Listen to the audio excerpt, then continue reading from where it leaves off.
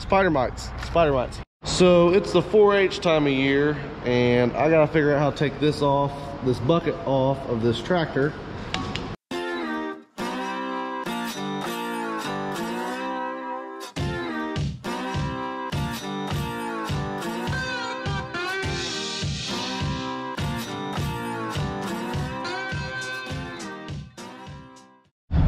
Good morning, guys.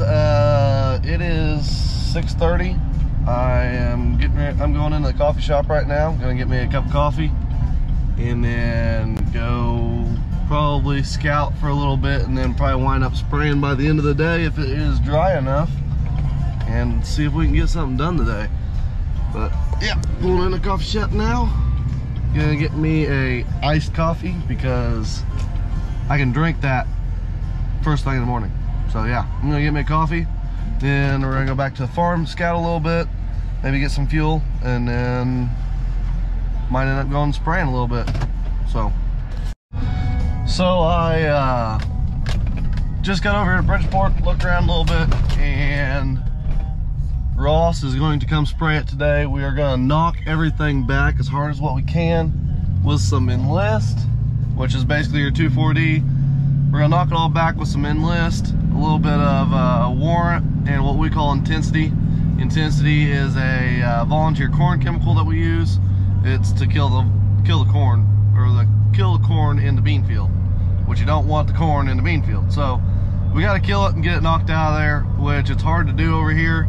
This field is really hilly, and it's hard to get a combine set up right to where it's not throwing a bunch of it out the back. So I'll let Ross show you guys that here once he gets over here, but he should be about to get to the farm here in a couple minutes, and then he's gonna get his truck ready and hopefully get going. He's got to throw some fuel on there because he didn't get to go home between Russellville and Bridgeport. So yeah, now I'm on my way back towards home. I'm gonna go look at some bean fields down there, probably end up running some more Intensity out there, and yeah, should be good. Made it home. Now we gotta go back. Now we gotta go into John Deere. I think they should be opened, just opened up, but hey, you know what? Gotta do what you gotta do. Let's go give them some crap for a couple minutes. So it's the 4-H time of year, and I gotta figure out how to take this off, this bucket off of this tractor for the 4-H kids to use for tractor driving. So we're gonna take this outside, this nice brand new tractor supplied to 4-H by Alliance Tractor. Whoa! Yeah, we're smooth on the joystick for sure. We're gonna go out there, we're gonna try and unhook this, see if we can get it. I probably won't be able to, I'm not that smart. But yeah, we're gonna try it. So the only thing that I do not like about these tractors, these newer ones like this, is, so if you notice, it's idled down right now, and it idles up as you speed up. I don't like that. So what I have to do is I come over here and it's these two buttons. Yep. Yeah. So I go ahead and I do that, and then that will oh, this one's even got a cruise control on. That's pretty neat. But yeah, we gotta find somewhere to put this bucket at. Okay, that really was not all that hard. I did have to call and get some instructions.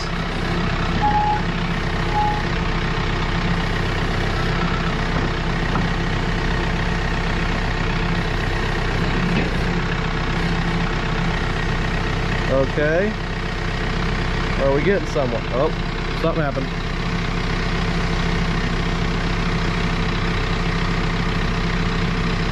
Am I doing it right? I don't think I'm doing this right.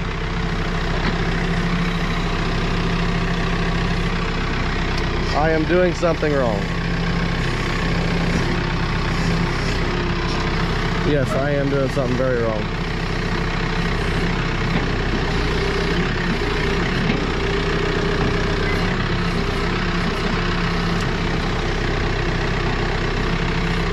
Oh, no. Whoa. Okay, that is neat.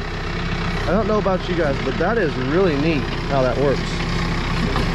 But I still have yet to figure out how this works exactly. So yeah, give me a minute. I'm gonna try and figure it out. So I got the tractor hooked up, got the 2-wheel wagon on it. I also put air in the tires on it, and it should be ready to go. Got the bucket off of it, all that stuff. So yeah, this is basically how I learned to back anything. Basically all you do is you drive into a barn. Well, whenever you're using 4-wheel wagon, you drive through the barn, go what they call a barn. They have like this course set up, and it's called you got one spot, it's called a barn. You can't hit any of the posts, nothing like that. And then you go through an L shed, and then after the L shed you go through a serpentine. You go through it forward, and then you gotta back through it, and then you drive around and go back into the shed. And then for 2-wheel wagon, you gotta back it in the shed. So yeah, oh, that wore me out a little bit.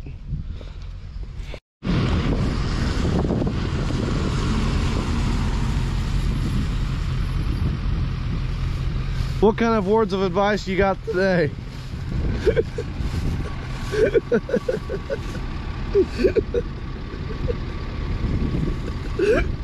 Oh, brother. He hates us kids, I promise. Guys, these crops are looking really, really good this year. I mean, if you look at them, oh, you can't see anything. That's a little better. Hold on. Wipe you off a little bit. Yeah, there we go. These crops are looking amazing though. Look at them, they got some nice blooms on them. We got corn tasseling. Beans are blooming. Probably aren't to the R stages yet. We're getting close though. But man, look at them. They look good. So we are probably gonna be able to spray this stuff today if I get my sprayer working again. But excavator, yellow mac, cornfield. This corn down here was planted a little bit later than the rest of our corn, so it's a little bit behind. Probably about, I think it's about 3 to 4 days behind the rest of it. So these will be shooting tassels here pretty soon too. But back home we got a whole entire field that's shot tassels. It looks really, really good. Really surprised with it, really happy with it. But main problem here is this field right here isn't irrigated. The next field over there is. I haven't looked at it yet, but I'd say it's not tasseling either. It is a little bit tacky, but if you know me and my happy need for mud, it'll be okay, and I will get it sprayed. But we are gonna have to worry about doing fungicide. On beans, we're gonna do 1 pass. Corn, we're gonna do 1 pass on most of it. And then we are going to get a little bit where we can do a 2-pass fungicide thing, and it says that we're supposed to get an extra 20 to 60 bushel average out of it. So we'll see. I guess I'll keep you guys posted on that, but I'm excited for it. I got the opportunity. I was at a meeting the other day and they said something about it, so I think it'll be really interesting though to see, and it'll be really interesting for you guys to see too. So yeah, anyways, I'm gonna go home because they got food for me at home, and I'm down here and I'm kind of hungry, so better get some food. Well folks, the year is winding down. As you can see, I have 3 chemical totes left on the trailer. That means it's starting to wind down, thankfully. Starting to slow down a little bit, but yeah, I'm gonna fill up with some water. Got some intensity here. This is Clothodium. That's for volunteer corn. Then we also got some capture here that's got befenthrin, which is for what's it called? Spider mites. Spider mites. Yeah, we got spider mites out here. Not a good deal. Spider mites are not good. So we got to get rid of them before they spread all the way across the field. You can see where they are pretty easily, or before they start spreading in other fields. So yeah, or before they damage yields. So yeah, we'll get it done. Oh, well, Ross decided he wanted to break a sprayer yesterday. We're going to take it home and look at it and see what's wrong with it, because we are out of ideas on what to do. But yeah, Ross is in it, he's gonna take it home. I think it's got a solenoid out of it, but there's no way of really telling here, so we're gonna take it home where we can take it apart. We got ladders and all that stuff because we can't reach up there on top of the boom. But basically the boom, the main frame on the boom isn't going up and down. I'm sure he'll explain that to you guys, but it's gotta get worked on, so we're just gonna take it home. It's the best way to do it. So we're back here at the farm now. I'm gonna show you guys this. So the other day they had to tow this truck home, this semi. The front disc had went out of it, so they pulled it out and then they pulled it back out of the shop. But yeah, we got a new one sitting in there. But I'm gonna go to Claude's hut because I need to look at something.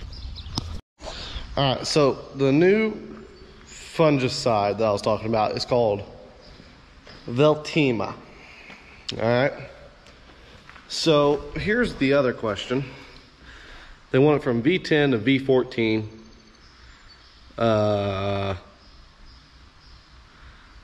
It's put on at 7 ounces per acre, and that is pretty expensive, $284 a gallon. So I can buy it and I can risk losing money, but I can also risk gaining money. So it's kind of a toss up on like what to do there, but we're past V10 to V14 in some places.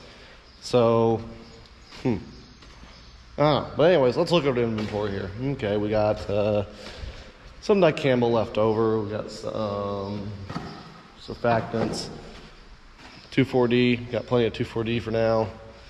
Crop oils. What's that one? More crop oil. So we should be good on chemical for now. About out of Extendamax. Or, well, can't use it now, but it's illegal now in my state to use. So that's another story. Got some more dicamba here. So this some of this dicamba stuff we'll use like in the fall to burn down. That's why I got so much of it, because we spray it on all of our ground in the fall. And that's what we use this rifle for. Put on in the fall, burn everything off, burn everything down. Use that Roundup and Sonic. Oh, excuse me, and Symmetrol. So yeah. All right, maybe we should go scout some fields now. I need to go look at something. So I'm back up here at Emerson again. I'm looking at these beans because this was my first pass of bean ground after I got done spraying corn.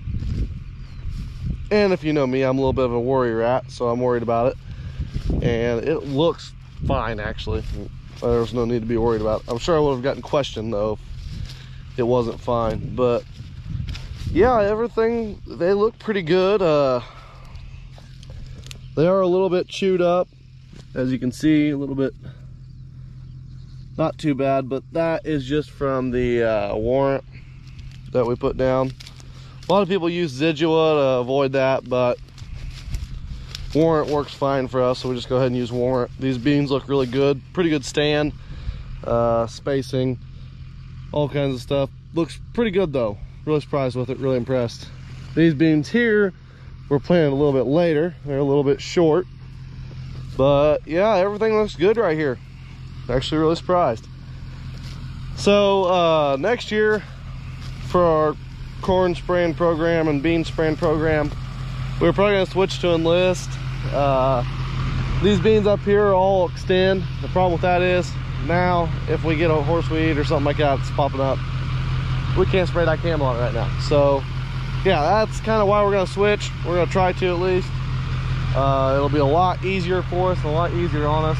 And like over there, kind of that way, is a field of non-GMO beans, so just make it a lot easier on us.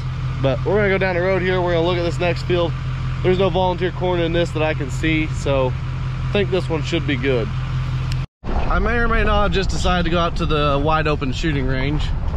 You know, shooting range for farmers. But yeah.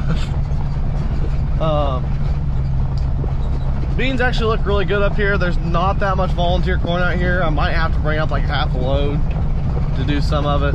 We really needed to come up here and mow too, but I don't even know where the mower tractor is or the mower, so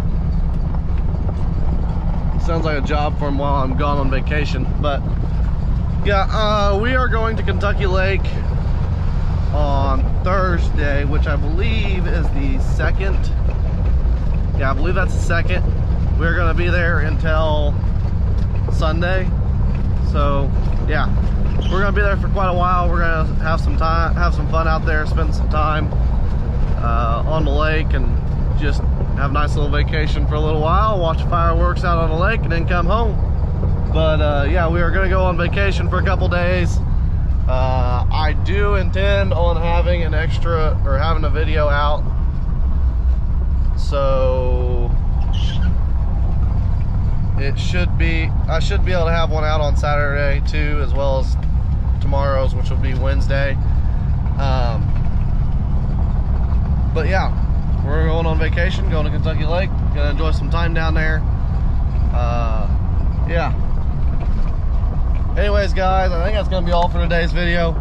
Please remember to like and subscribe. That thumbs up button helps me out a lot. Helps me out a lot. So go ahead and hit it. And follow the farm Instagram, Facebook page. And I guess we will see you guys in the next video.